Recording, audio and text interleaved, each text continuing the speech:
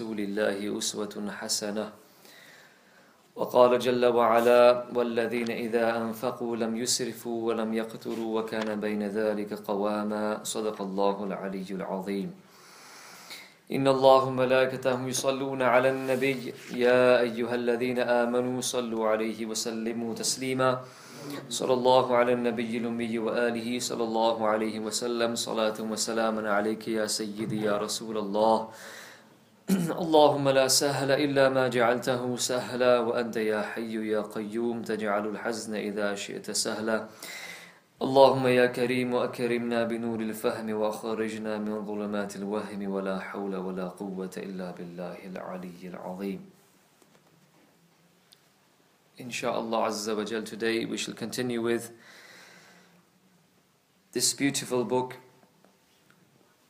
which is very comprehensive in relation to the prophetic character, and inshallah we shall continue with some of the hadith which remain in relation to the topic of calling someone a kafir or a munafiq and the grave consequences of doing so. Bismillah ar-Rahman ar-Rahim. Babu man qala li akhihi ya kafir, जिसने अपने भाई को काफिर कह दिया. حدثنا إسماعيل قال حدثني مالك عن عبد الله بن دينار عن عبد الله بن عمر رضي الله تعالى عنهما وعنهم أجمعين أن رسول الله صلى الله عليه وآله وسلم قال أيما رجل قال لأخيه كافر فقد باء به أحدهما. हज़रत अब्दुल्लाह इब्न उमर रदियल्लाहु तआला अन्हुमा से रिवायत है कि रसूलुल्लाह सल्लल्लाहु अलैहि वसल्लम ने इरशाद फरमाया कि जिस किसी आदमी ने अपने भाई को बिला वजह शरई काफिर कह दिया या काफिर कह दिया उसको, तो ये कुफ्र की बात उन दोनों में से किसी एक पर लग जाएगी. When someone calls his brother a kafir or infidel, blasphemer, then the kufr returns to one of them. We mentioned to you before in the commentary that if the person who is subjected to this name, kafir, is truly a kafir, then obviously he is a kafir. But if he is otherwise, i.e. he is not worthy of that label, then فَقَدْ بَاءَ بِي أَحَدُهُمَا. Or, as the Prophet ﷺ says, the kufr returns to the person who initiated that name, who's called that person with that name. اسم الحديث بسم الله الرحمن الرحيم. حديث number 440. حدثنا سعيد بن داود قال حدثنا مالك أن نافعا حدثه أن عبد الله بن عمر رضي الله تعالى عنهما وعنهم أجمعين أخبره أن رسول الله صلى الله عليه وآله وسلم قال إذا قال للآخر كافر فقد كفر أحدهما إن كان الذي قال له كافرا فقد صدق وإن لم يكن كما قال له فقد باء الذي قال له بالكفر. हज़रत अब्दुल्लाह इब्न उमर रदियल्लाहु तआला अन्हुमा ने बयान फरमाया कि रसूलुल्लाह सल्लल्लाहु अलैहि वसल्लम ने इरशाद फरमाया, जब किसी ने दूसरे को काफिर कहा तो एक उन दोनों में से काफिर होगा जिसे काफिर कहा था. अगर वो ऐसा ही है तो उसने सच कहा, और अगर वो ऐसा नहीं है तो एक कुफ्र उस कहने वाले की तरफ लौट आएगा. So you have to be very careful here. And it is only the work and the authority of the ulama, the muftiyan kiram, to call someone a kafir. We are not to judge someone, because at times there's kufr luzumi and iltizami, and there's certain nuances in anathematizing someone, yani calling someone a kafir. So, but obviously someone who is a manifest kafir, he is to be called a kafir.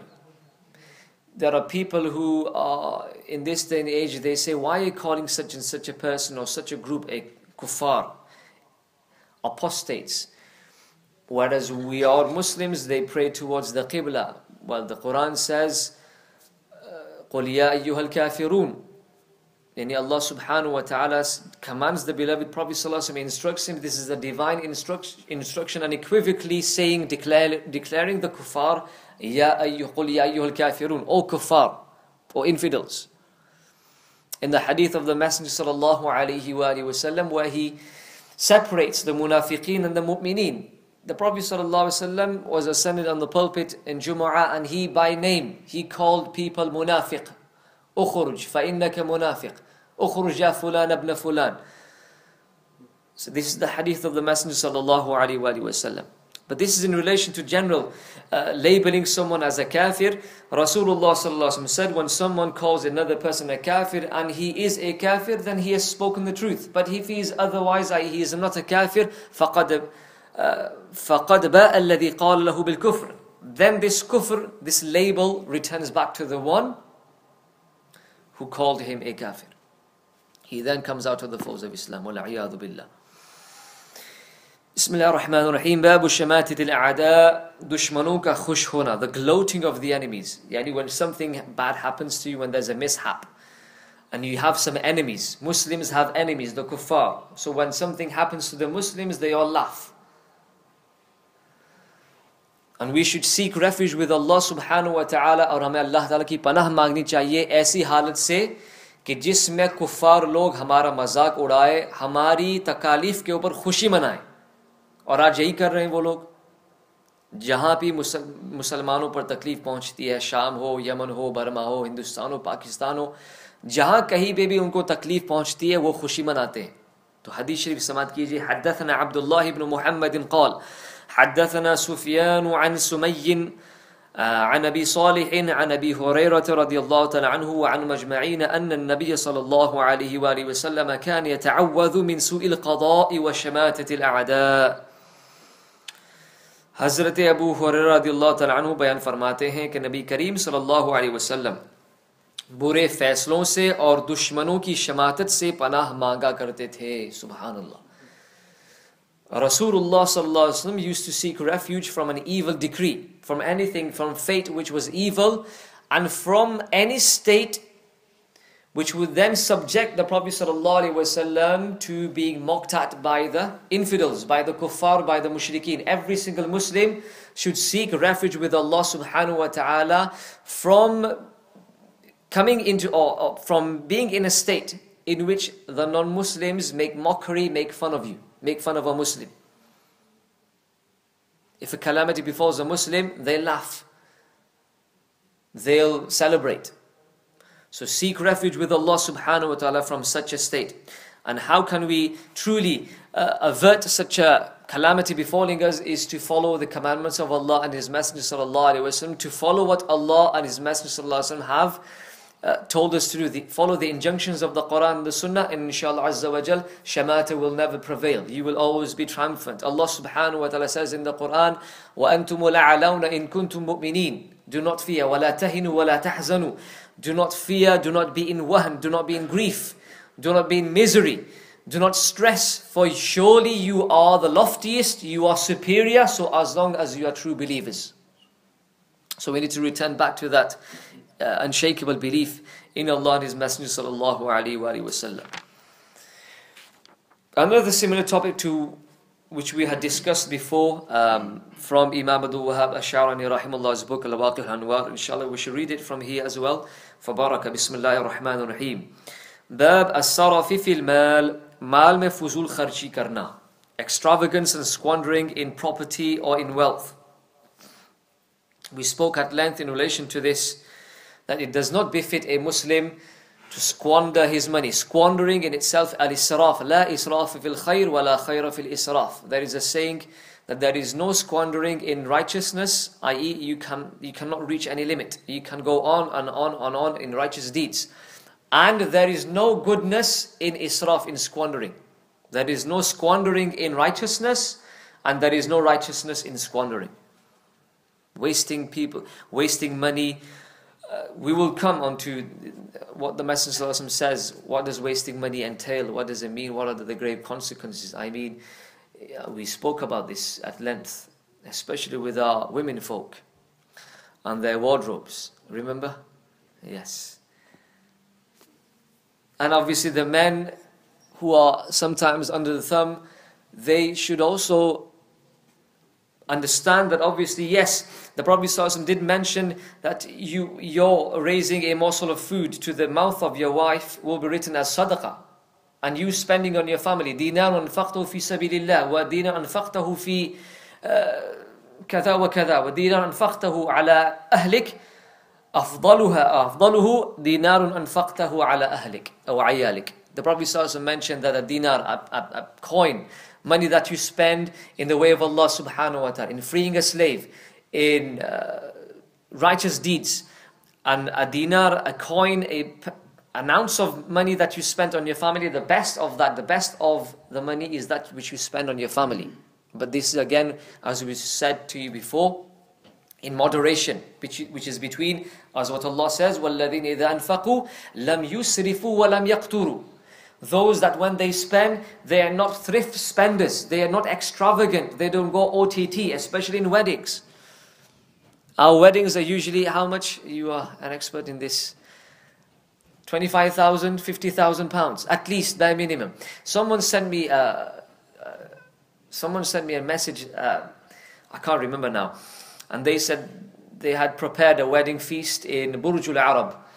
We're going to come on Burj Al-Arab as well. Uski bhi khair karte hain abhi, baad mein. Uski bhi khair nahi hai. And they said just for the desserts, they made 20 different desserts.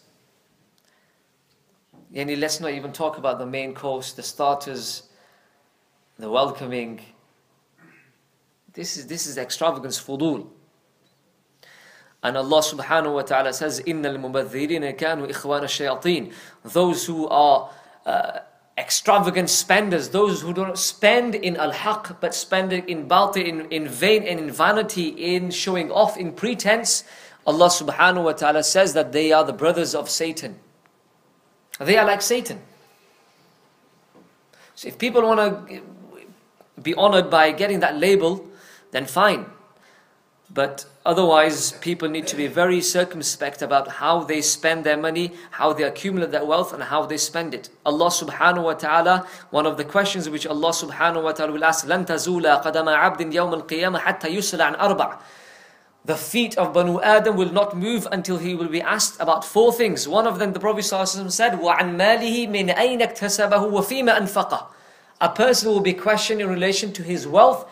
Where did he acquire it from? And where did it spend it?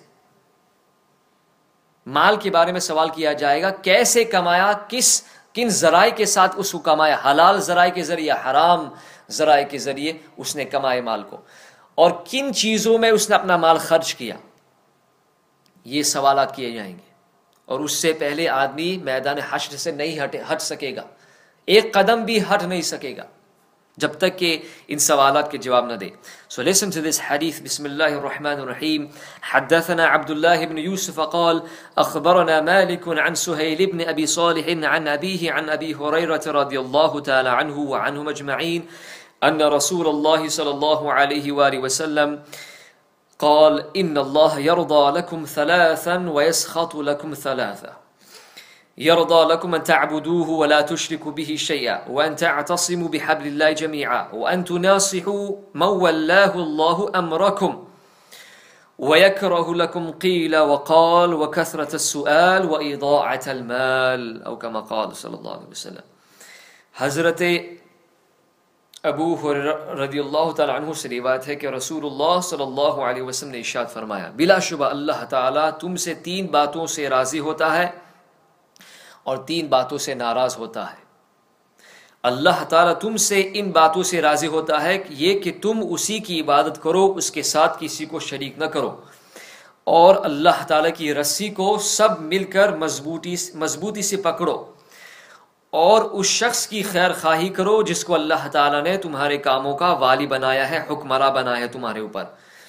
और अल्लाह ताला तुमसे इन बातों को नापसंद फरमाता है, क़ील व क़ाल, सवाल की कसरत को और माल के ज़ाय करने को.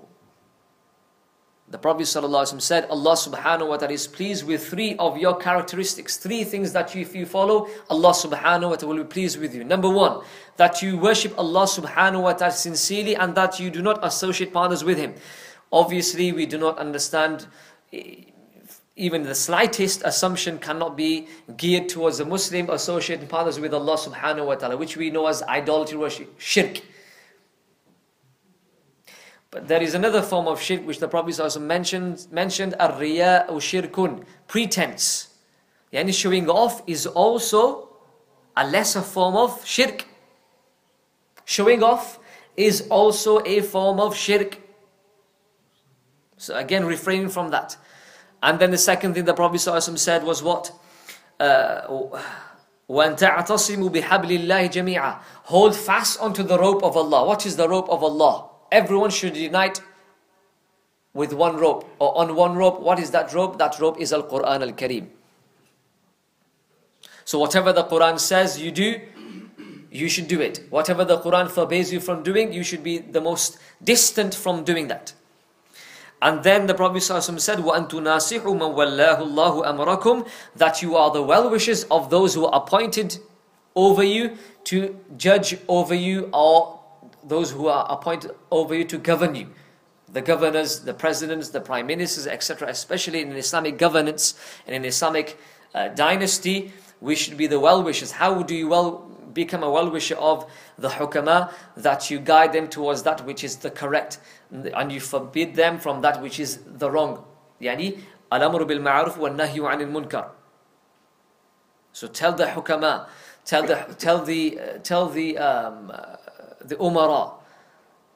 This is something that is not happening in the Islamic world. This is why we are in a turmoil. We are humiliated, because where are the people who used to go to the kings, the tyrants and the oppressors, the Muslims, and used to put them straight? We used to hear about great ulama and awliya, Sufyan al-Thawri rahimahullah. We never used to go to the kings used to go to them, and whenever the kings used to go to them, they would admonish them, they would speak the truth. And this was the greatest jihad, as the Prophet ﷺ said, أفضل الجهاد كلمة حق عند سلطان جائر. The best form of jihad is for you to speak a word of truth in front of a tyrant leader. What is happening in the Islamic world is manifest before your eyes, is right before your eyes, because there is no one admonishing them. And then the Prophet ﷺ mentioned, وَيَكْرَهُ لَكُمْ قِيلَ وَقَالْ وَكَثْرَةَ السُّؤَالِ وَإِضَاعَةَ الْمَالِ. If only we were to follow this nasihah of Rasulullah sallallahu alaihi wasallam. Allah subhanahu wa ta'ala is displeased with you engaging in qila wa qal. Qila wa qal literally means what? It was said and he was said. Yani gossip. Today we go to restaurants and there is an entire area called the gossip area, the chit-chat area. Gossiping basically. Whatever's happening on social media is gossip. Seriously. Go on Twitter, go on Facebook, go on WhatsApp. Apart from gossip, what else are we doing? He did this and he did that, she did it and she did that. Yes, obviously there are certain select few individuals who will be using the social media platforms in order to spread the work of the deen, propagating Islam, alhamdulillah. But the vast majority, overwhelming majority of Muslims are in qila wa qal. He said this and he said that, this happened and that happened, and this is the new story, this is the headline. And with unlimited minutes and unlimited data allowance, this is what you're going to get. Squandering again. Not unlimited minutes, because obviously, mashallah, you were talking about the deen, you had a nice long conversation which revolved around deeni matters. No, because you were engaging in gossip. So you're out of minutes. So you rang the phone, the line provider, the SIM provider, and they said, I need unlimited minutes. Because my words do not finish. Minutes finish by my words do not finish. Allahu Akbar. Qila wa qal. And the Prophet ﷺ also said to ask, Allah subhanahu wa ta'ala is displeased with the fact that you ask too many unnecessary questions. How long was the ark of Nuh alayhi salam? How high was the staff of Sayyidina Musa alayhi salam? Etc, etc. You don't need to know these things. You need to know about daruriyatud deen, the basic necessities of religion. You don't need to know about these things. And again, unnecessary questions all the time. You've already explained a ruling and then you want to go to the nitty-gritty. As they say, baal mein khal nikalna. You shouldn't do that. Okay? And the Prophet ﷺ also said the third thing which Allah subhanahu wa ta'ala, which if you do, Allah subhanahu wa ta'ala will be severely displeased with you, is ida'atul mal, is wasting money. Today, if there is a construction that is happening of an Islamic institute, or people want to publish books, or if people want to do dini work, you ask people for a bit of donation, they'll put their hand in their pocket, they won't go deep inside, and they bring out a new crispy note, or the polymer note, the, what do you call it? Fireproof, waterproof, probably not bulletproof, note. And when it comes to celebrations, weddings, squandering, showing off, yes, thousands of pounds. A wedding dress, I actually came to know yesterday, costs approximately, how much? Mashallah, not you, I'm talking about the bachelors behind us, inshallah. £1,800. Wallahi, I'm not joking, I'm sat in the mosque. I saw a dress yesterday, wedding dress, costing 1,800 quid. And it's not a dress that they wear, any the women folk wear all throughout their entire life, and they sleep in it, and they use it as a pajama, and they use it as a nightwear. No, khalas, one day they walk in the stage, hopefully they can walk properly with their high heels on, not tripping over something, and for a few photos, and khalas, 1,800 is gone. But for deeni work, for the deen, £5 lijiye, £10 lijiye. Allahu Akbar.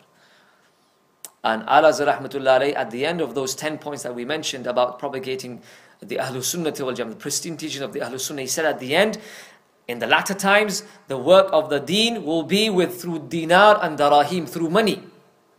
So deen will need money, religion will need money. The Islam will only flourish through money.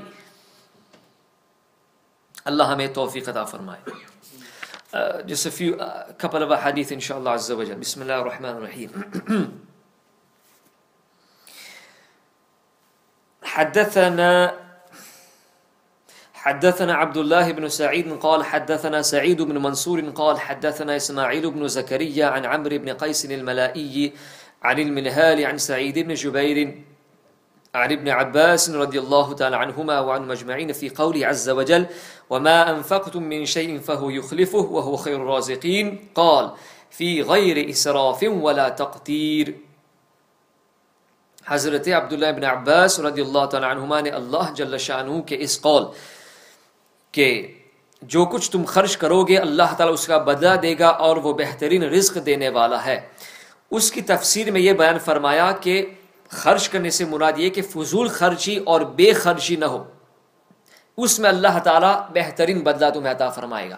یعنی ایسا خرچہ کہ جس میں نہ فضول خرچی ہو اور نہ ضرورت سے کم خرچ کرنا. اگر تم ایسا نہیں کرتے ہو تو اللہ تعالیٰ تم جو خرچ کرتے ہو انشاءاللہ اس کا بہترین بدلہ تمہیں دنیا بھی عطا فرمائے گا اور آخرت میں بھی انشاءاللہ اللہ تعالیٰ وہ ذخیرہ تمہیں ضرور عطا فرمائے گا. Allah subhanahu wa ta'ala, Sayyidina Abdullah ibn Abbas radiallahu ta'ala anhu mentions in the commentary of this verse of Al-Quran Al-Karim, in which Allah subhanahu wa ta'ala says, whatever you spend in the way of Allah subhanahu wa ta'ala, so as long as it's not extravagance, yani it's between two extremes, not too much, spending too much and spending too little. If you spend in moderation, then Allah subhanahu wa ta'ala, فَهُوَ يُخْلِفُ, Allah will give you a better replacement.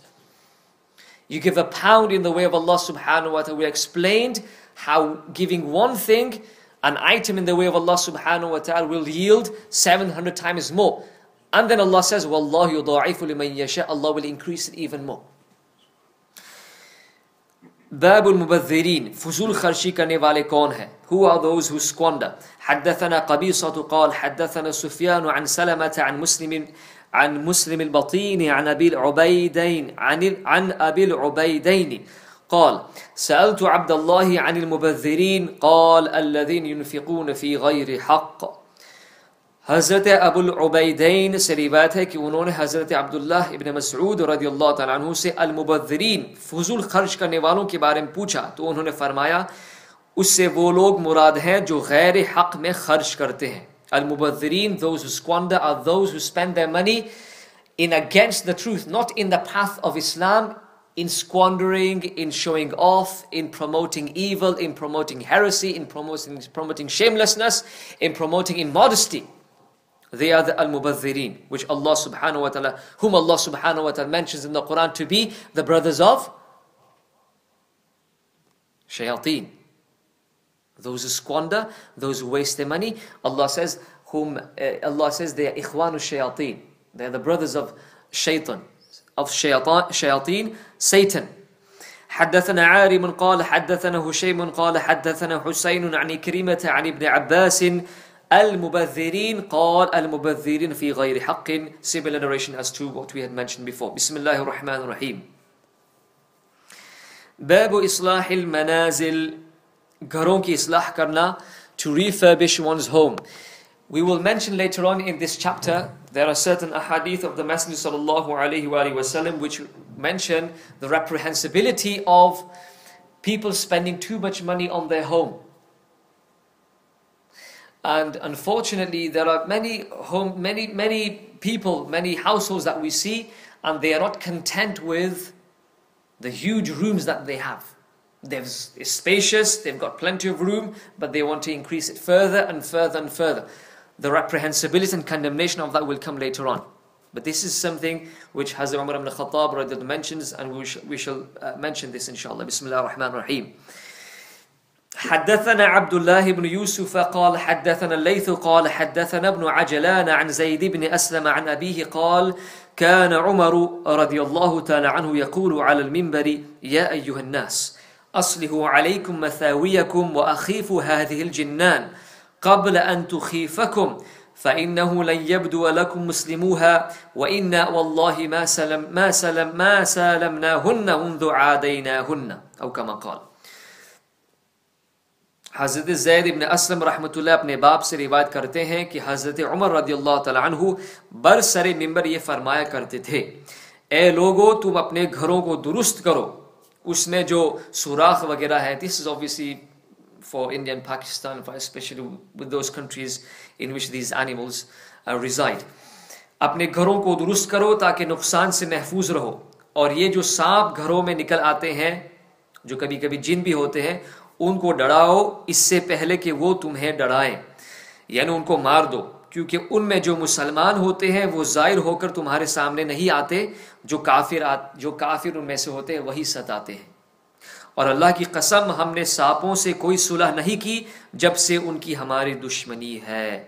This is advice given by Sayyidina Umar ibn Khattab radiyallahu ta'ala anhu, and he said this whilst he was ascending on the pulpit. He said, O people, refurbish your homes, don't leave any gaps, don't leave any holes. Especially in India, Pakistan, there's a lot of chameleons. What do you call chameleons? Chipkali, or in your language, in our language, habakli. Yeah, they are not as venomous and as dangerous as snakes, but even then they are.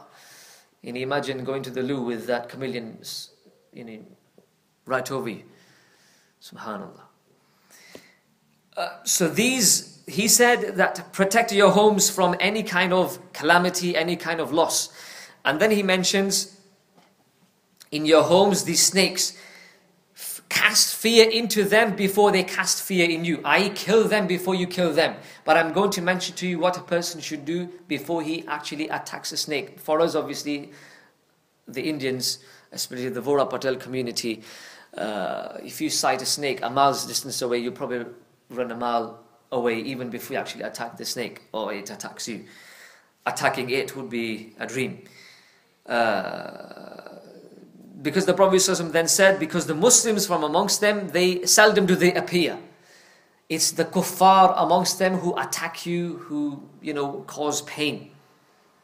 And he says, by Allah subhanahu wa ta'ala, we have never ever reconciliated with snakes. Snakes have always been our enemies. Snakes have always been our enemies. In one narration it says, Allahu A'lam about the authenticity, but this is what has been read in some of the books, that Satan actually entered Jannah to cast to cast insinuations into the minds of Sayyidina Adam alayhi salam, or trying to attempt it to, in the form of a snake. In the form of a snake. तो यहाँ पे ये लिखा गया है कि बाज़ रिवायत में यूं इरशाद फरमाया कि जब घरों में तुम उनको देखो, यानी किनको? सांप को, तो 3 मरतबा उनको यूं कह दो कि देख तू हमारे घर से चला जा, फिर मत निकलना. ये 3 दफा उनसे कहो. वरना हम तुझे कत्ल कर देंगे। अगर चला गया तो ठीक है, अगर जिन होगा तो ये जिन सांप जिन चला जाएगा, वरना फिर उसे कत्ल कर दो क्योंकि वो काफिर है, काफिर जिन। The rebellious, if it's a Muslim jinn, when you say go away from my home, don't come out ever again, don't ever appear in my home ever again. If it's a Muslim jinn in the form of a snake, it will go. If it's a kafir rebellious jinn, it will remain, so therefore kill it. और एक हदीस शरीफ में यूं है कि मदीने में कुछ जिन्नात हैं जो मुसलमान हो गए हैं, जब तुम सांप को देखो तो चूंकि यह एहतिमाल है कि जिन सांप की सूरत में जाहिर हो गया हो, उसे 3 दिन तक मोहलत दो, यूं ऐलान करो कि तू फिर ना निकलना वरना हम तुझे कत्ल कर देंगे। फिर भी जाहिर हो जाए तो कत्ल कर देना क्योंकि वो शैतान है, यानी मुसलमान जिन नहीं है बल्कि काफिर जिन है। अल्लाह ताला हम सबको हदीस मुबारक समझने, उस पर अमल करने की तौफीक अता फरमाए।